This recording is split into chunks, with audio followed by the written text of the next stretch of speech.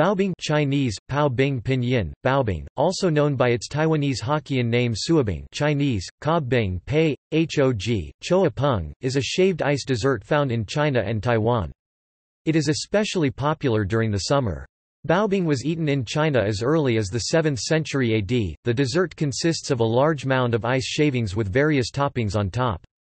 A wide variety toppings exist, but the most common ones include sugar water, condensed milk, adzuki beans, mung beans, and tapioca balls.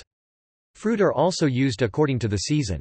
Mango baobing is typically only available in the summer, while strawberry baobing is available in the winter.